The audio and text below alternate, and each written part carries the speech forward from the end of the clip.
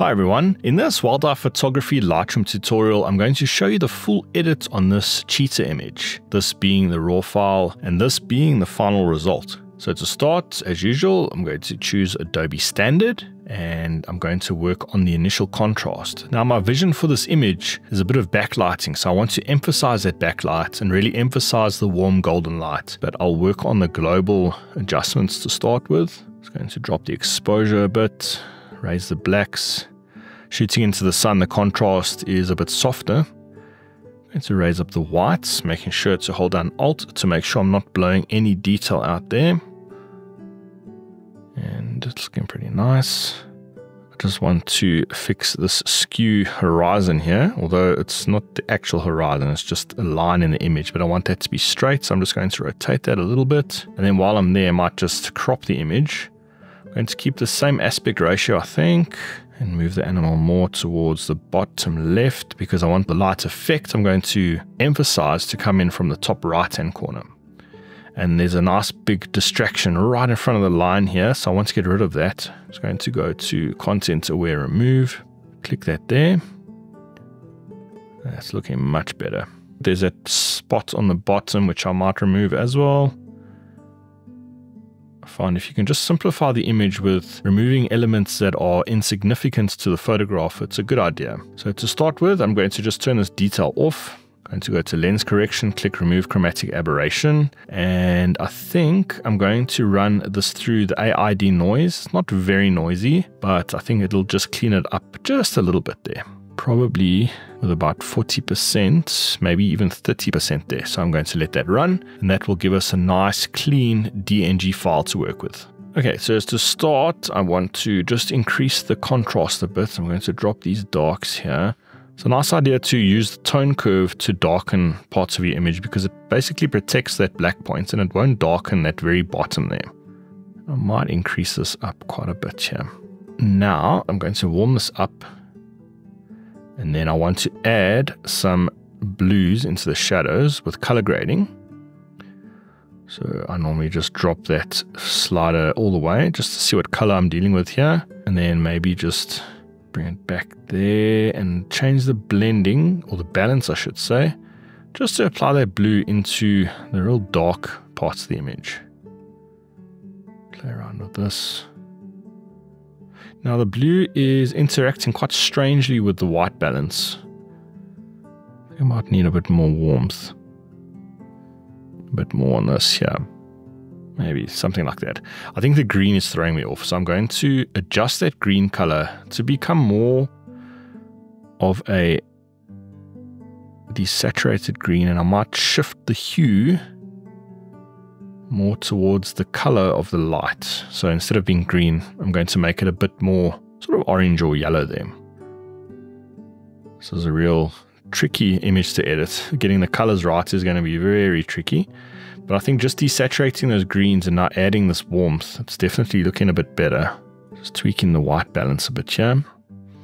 Going back to the color grading, see if I can throw that blue into more of the darker areas just by adjusting that balance there.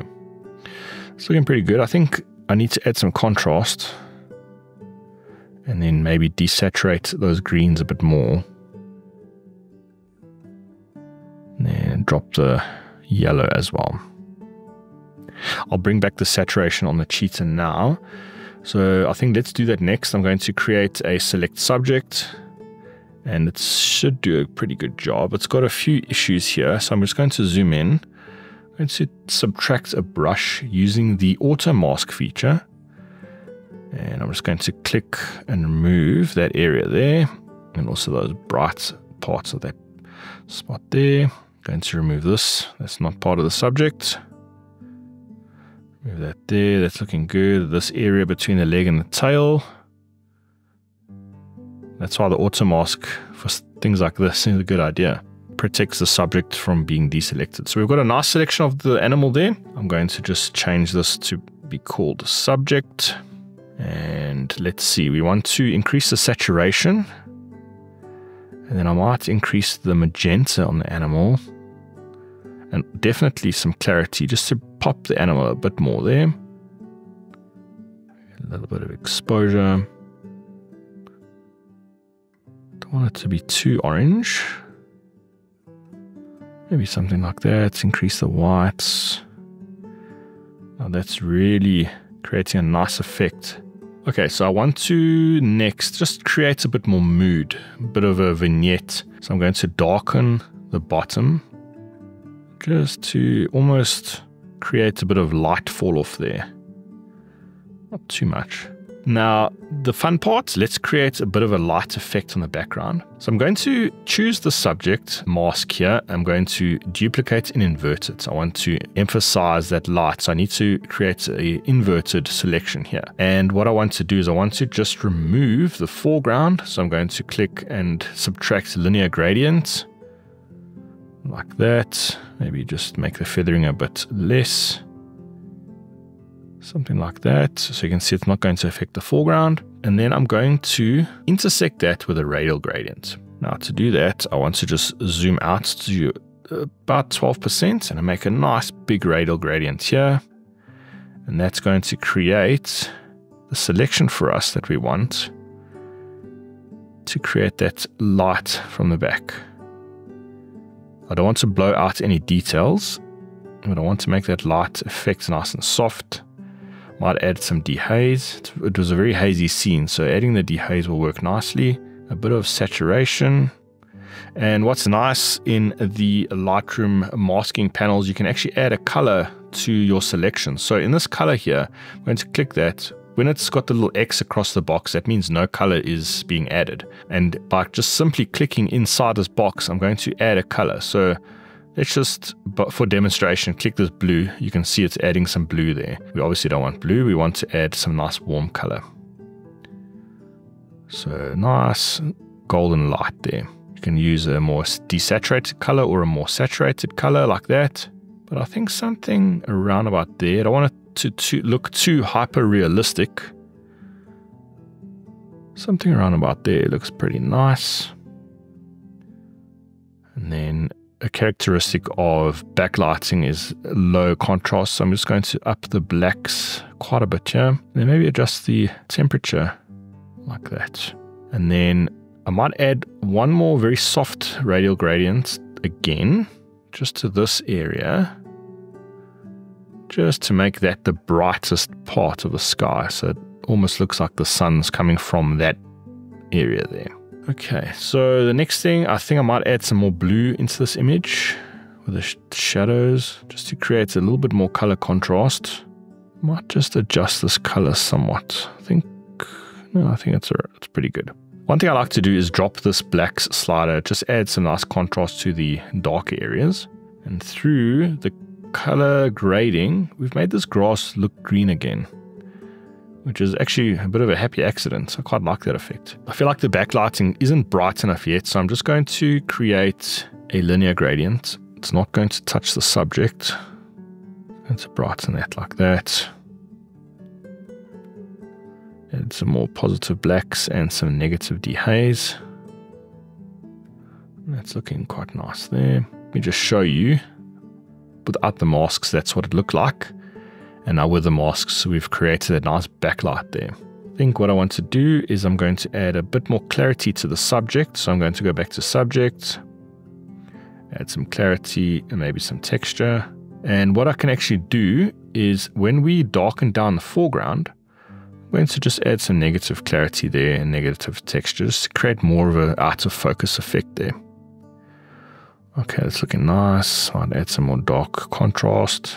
And because this is going straight into the light, I might just roll off those blacks a bit. See there. And then maybe just drop the overall exposure. Now I'm just going to desaturate. I think this grass is actually looking a bit too strong. I'm just going to play around with the saturation and the vibrance. And then on the color grading, let's just turn that off. Yeah, it's the color grading that's causing that. So I'm going to just roll that back up. And then maybe just come to the saturation here. And just drop that saturation a bit. Well, not too much. Something like that. Let's just adjust this yellow to become more orange. Just to emphasize more of that light. And I feel like it needs more contrast. just to make those details pop nicely. Now the tail on this cheetah is getting a bit too strong.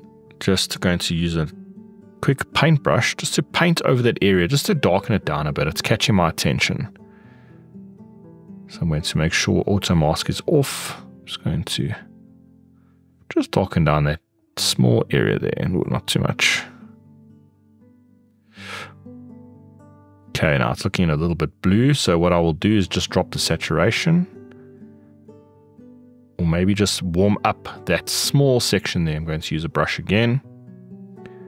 I'm going to warm that section up just so it looks a bit more uniform. All right, that's a bit better.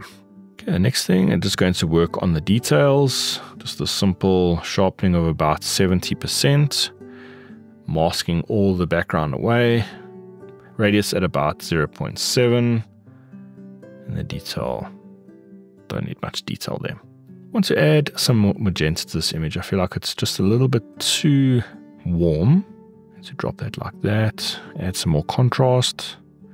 Going to just check the whites to make sure nothing's blown out. There are some very, very bright highlights on the chin here, which I'm not too worried about. So those are going to blow out. I just don't want to blow out any of that sky. So I'm just going to drop that back down. Let's just check a visual on this. That's looking quite nice. Maybe some global clarity. And let's actually add some negative dehaze just to emphasize that backlighting a bit more.